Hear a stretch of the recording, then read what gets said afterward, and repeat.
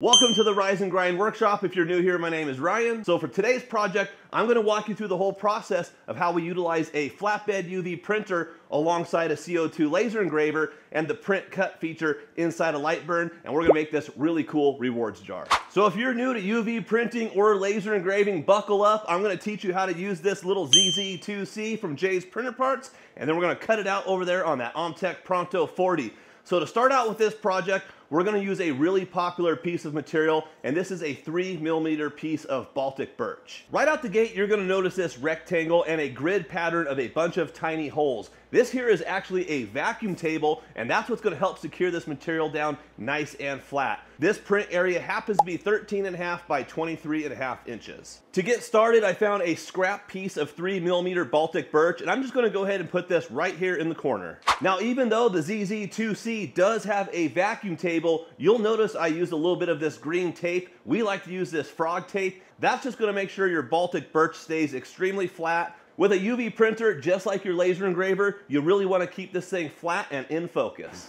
Now with our material secured down to the print area, let's go ahead and jog that under the autofocus bar. That's what you see right here. All I'm going to do is lift this table up until it automatically stops. That is the autofocus portion of this UV flatbed printer. We're now ready to print.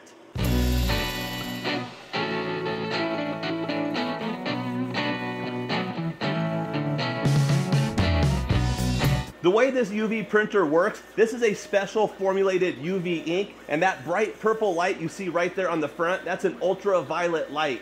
This thing's going to spray a white base coat down, then you're noticing that color come on top of the white. Then as soon as that UV light hits that ink, it is curing it dry to the touch instantly. And if you guys want to know more about the ZZ2C UV flatbed printer, I'll have a discount code as well as a link down below in the description. So just like that, this comes out of the UV printer, and this is going to blow your minds. You can literally touch this, it's dry to the touch, that is ready to go. In order to use a laser engraver to cut the outline, you're going to notice a registration mark here in the corner, and we have another registration mark up here in the top corner. Let's remove this from the UV printer, take that over to the laser, and I'm going to show you how we cut this out.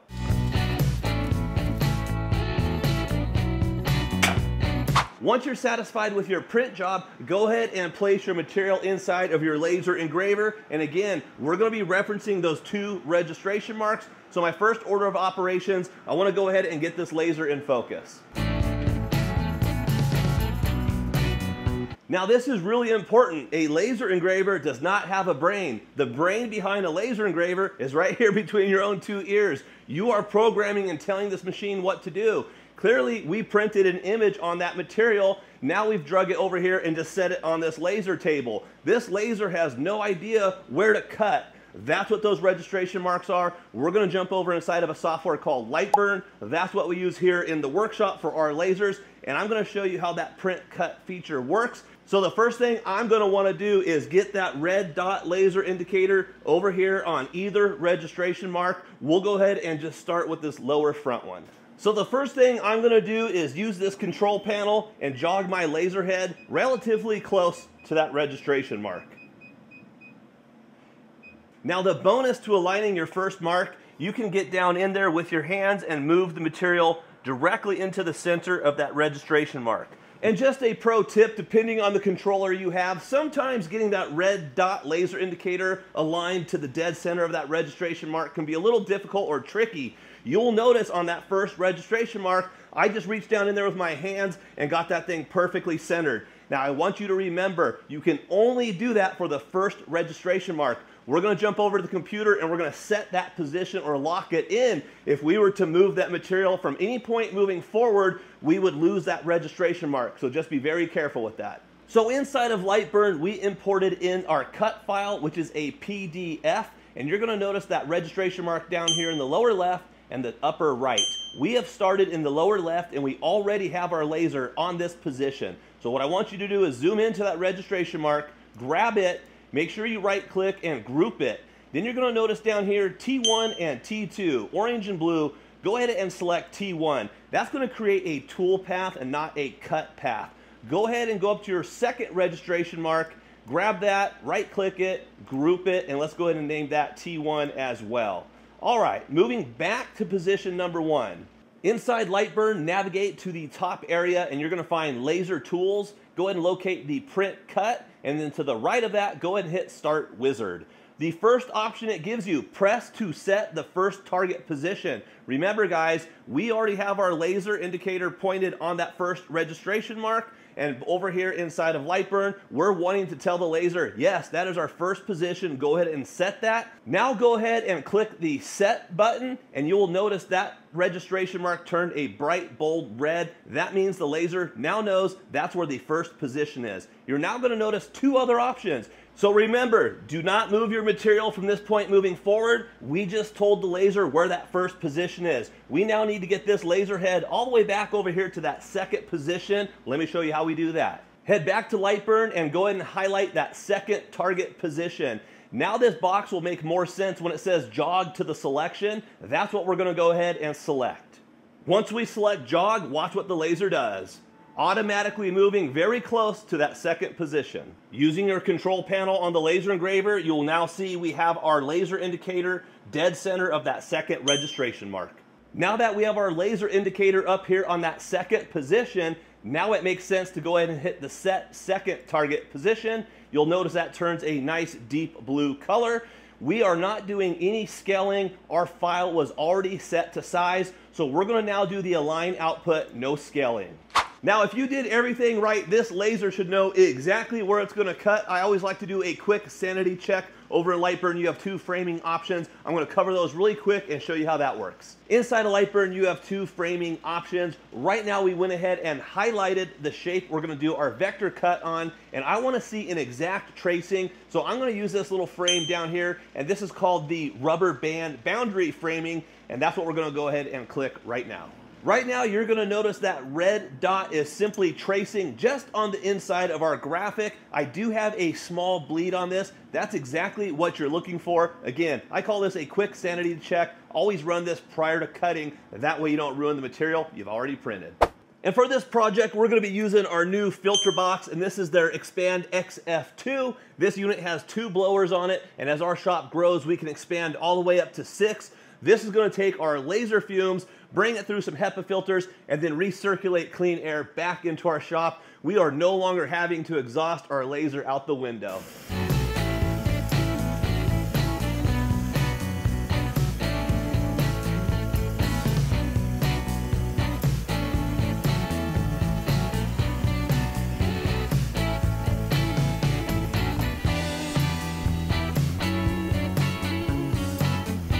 With our material cut, let's go ahead and remove that from the laser engraver, and you can now see we have a nice shape.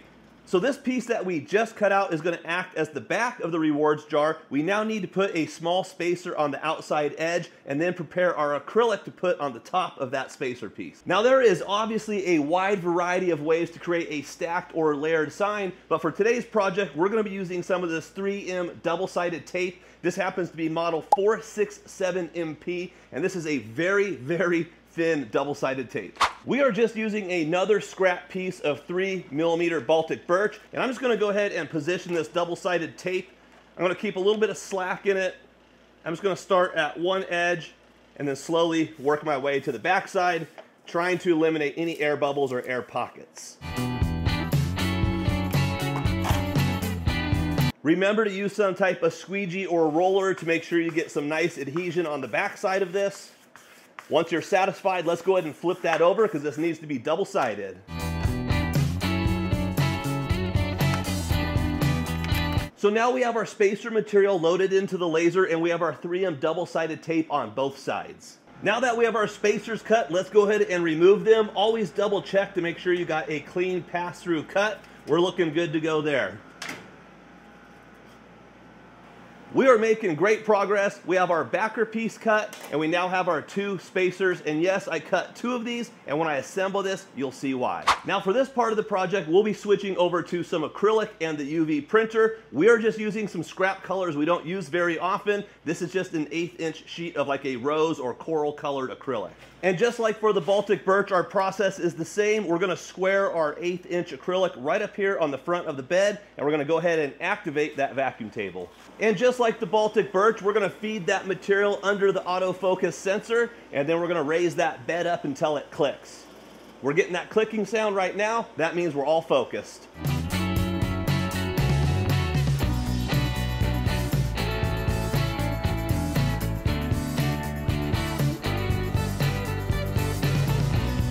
And again, fresh off the UV printer, perfect prints, fully cured and dry, ready to be cut on the laser.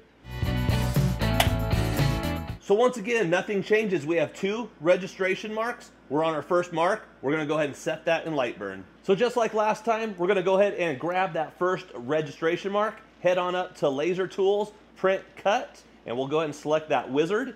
And since we're already on that position, let's go ahead and hit Set. That's gonna turn a nice bright red. Now let's go ahead and zoom out, zoom back in, grab that second registration mark, and now let's go ahead and jog it to that set position.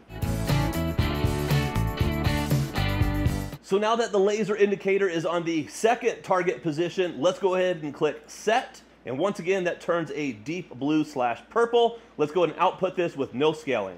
And just like always, let's do a sanity check and do a quick framing.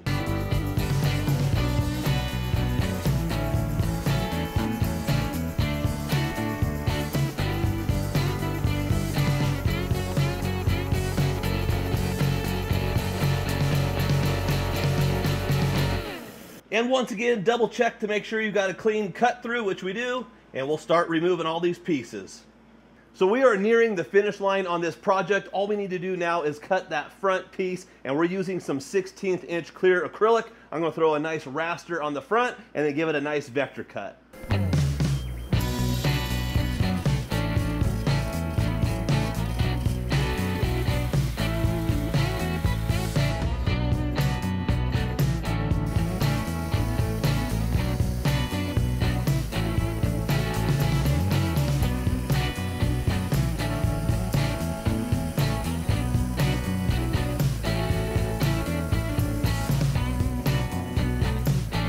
All right, let's go ahead and remove this from the laser. Man, that really turned out fantastic. What do you guys think? Now you'll notice I left my paper on the front of this material and I just hit this really light. I'm just kind of going for a frosted glass or an etched look. There are a lot of different tips and tricks out there depending on the finished look you're looking for. We're gonna take this over to the table and clean this with a little bit of alcohol and see if that's the exact effect we're looking for.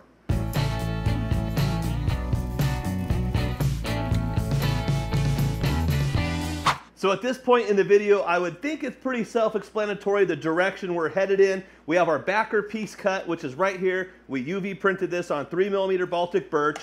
Then we went ahead and cut 2 spacers out. Now the reason we went ahead and cut 2 of them, this is 3mm Baltic birch, and this is an 1/8 inch thick acrylic.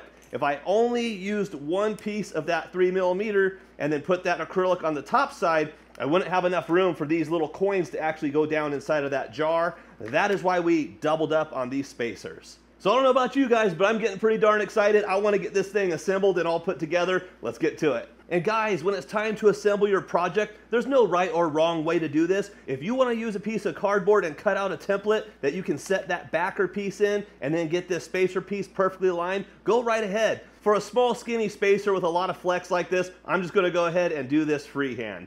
Go ahead and peel up one side of the double-sided tape.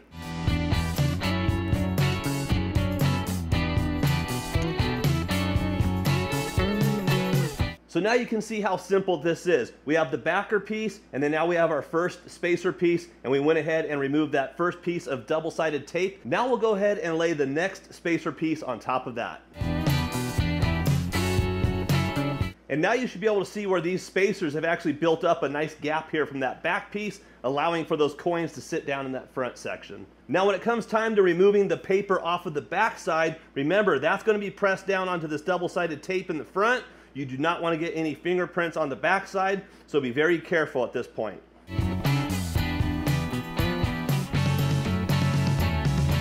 And here's a pro tip. You're going to want to find yourself a rubber or neoprene roller like this. These work perfect anytime you're using a double-sided tape application. You can really roll this down and get some good pressure on it. And this is just a cheap roll of magnetic material with double-sided tape, and I picked this up from a big box store like Michael's or Hobby Lobby. I don't really recall. Go ahead and peel that double-sided tape off and secure that down wherever you would like. For this little guy, I think 2 strips will work perfectly fine. Well, let's go ahead and test this bad boy out. Magnets work. So now when your little one does well, you can give them a coin or a reward, and they can go ahead and start filling up that reward jar. How cool is that? Got a little creeper, got a little bomb, have no idea who that guy is, got a little sword. You get the idea.